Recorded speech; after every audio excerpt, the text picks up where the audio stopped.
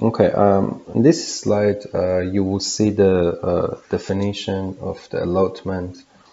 Basically, the allotment is a composed of a geographical area, and we usually define it as a polygon vector. I will show you some of the use cases that you can take advantage of this option that we have in HTZ Warfare. You remember that we definitely need the inputs to our mission file.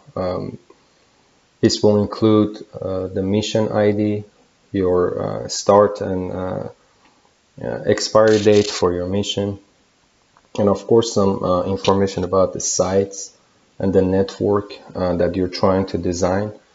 This could be any type of network as far as the link type. It could be point-to-point or point-to-multi-point. And then for your site information, you definitely need the location as far as the latitude and longitude. So you definitely have to define your equipment. Antenna type for sure, frequency plan that you predefined based on the network and the type of the station that you're trying to use. This information can be prepared as an XML file, and you can then import it to our HTZ Warfare. The output of the tool will be the list of the channels or frequencies that you're trying to assign for your stations. I'm going to show you a use case on the tool. Let's open the tool. So I'll go ahead and load the project, and as you see on the map, you can see the different display for your image or for your layer on the map layer. So you see I can select through different options for my map layer, different rendering. And then you can go ahead and load your stations from the menu. And I already created a list of the station in a database. So I'm going to load that station from the database. So as you see, you can zoom in and change the display of your icon. So it could be the standard, as you see, or you can choose your own icon. And also you can select a different type of information that you want to see. Select different call sign, or if you want to see the frequencies. As you see on the map, I have my list of stations, and you can see on the right side that you have the option or the ability to display the selection or the showing the stations in different format, basically. The stations based on the network ID or the site code or even the coordinates. And you have also the possibility, if you go to station parameters, you can define different levels of echelons, as you see here in the status tab. And you can also define the general information about the nodes, so the site name or the network ID. You also can attach your predefined frequency plan. As you see, you have a list of the frequency plan that you predefined before. You have the possibility to attach it to your stations you see on the tool.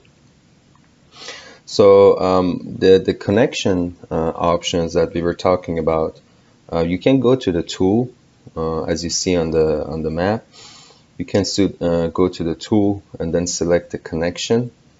As you see, you have different options to select the connection that you want to see between the stations. This link between the stations could be based on the field strength, or it could be based on the visibility between the stations.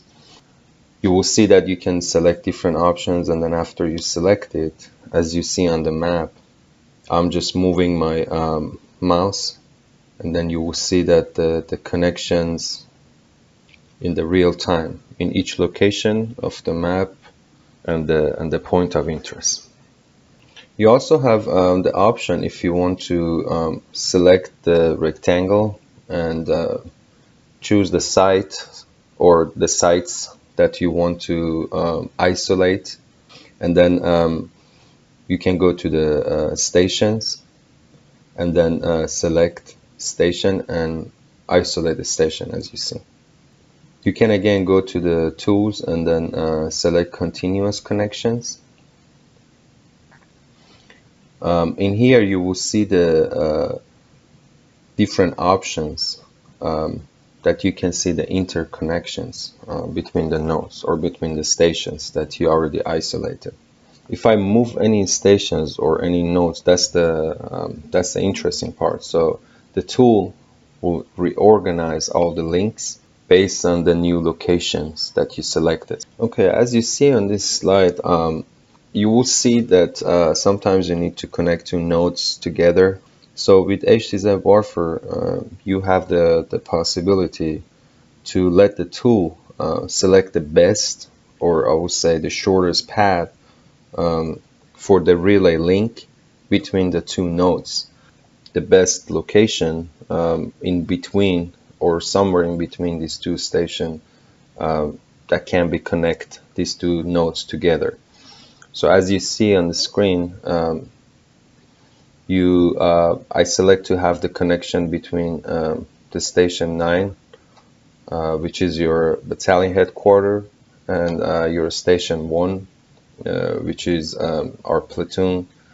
And as you see, there is no connection available between these two nodes. So I use this option, the shortest path, on the tool, and then you will see that the tool decided based on the layers, elevation model, and all other features and parameters that you define. As you see, I have the new relay created by the tool, which now these two nodes can be connected together.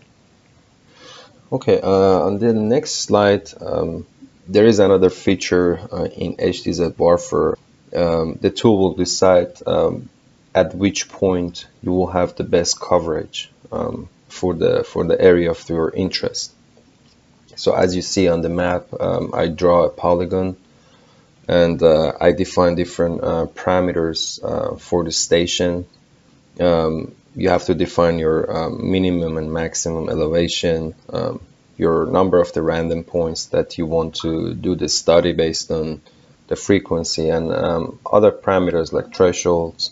After the calculation is done by the tool, will show you the percentage. As you see on the right side, I show it with the red. That means if you put your station in that specific location, you will have 80% of the polygon covered. This feature will give you a very good option to select the best location for your station to have the maximum coverage for that specific area. So you see on the left side that you have wide range of options when it comes to coverage analysis and when you're trying to optimize your network. So you can show different types of map, best server, the overlapping map, simultaneous server map, based on the numbers and percentage, as you see on the left side. These are different options and features, as I said, in HTZ Warfare, which helps you design and optimize your network to the best extent. Okay, this slide you will see another unique feature of the HTZ Warfare, where you can define a route or a path. This type of mobile station can be a jet with a different heights and different speeds in each waypoint in an aeronautical environment, or it could be a battleship or the aircraft carrier on the water in maritime environment.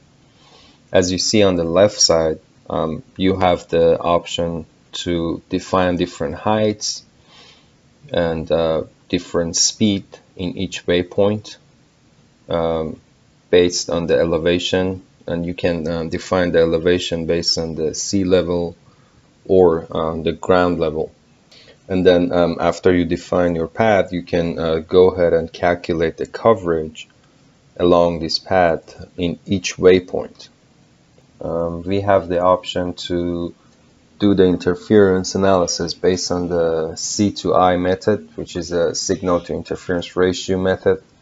You also have the possibility to do the interference analysis based on the threshold degradation method for any mobile or fixed stations, the microwave links, or any systems like radars and 5G networks. On the right side, as you see, the bottom right, you also have the option to do the interference analysis based on the allotment and the mobile that you define. So this dedicated feature will give the option to do any types of interference that you're trying to perform for your network. On this slide, we will see how the frequency assignment, in order to minimize the interference. This can be a list of frequencies that you will define. I would like to go ahead and show you this example and this scenario in the tool. For this case, we are trying to assign 5 VHF frequency, as you see on the screen, to the network. Basically, that's our object. Let's go back to the tool now and see how this feature will work. The overall process, it's very straightforward and easy. As you see on the right side, I prepared the process in a walkthrough mode. You can select the walkthrough file that you already put together. You can create your own walkthrough file and then use it where you can or where you want to do your interference analysis and the frequency assignment. So you don't need to manually go ahead into the menus and every time and try to select it from there, where you can automatically select it and then do the process. Okay, let me go ahead and open my mission file, and as you see on the screen, I'll select my mission file, and there you go. Now you can see the list of stations on the map.